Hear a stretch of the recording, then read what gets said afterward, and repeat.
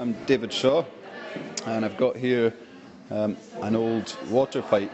which to look at looks like a very old tree trunk, but on closer inspection you can see that the centre has actually been hollowed out with a hot poker all the way through it. And the bit of pipe's about 3 metres long, I think, so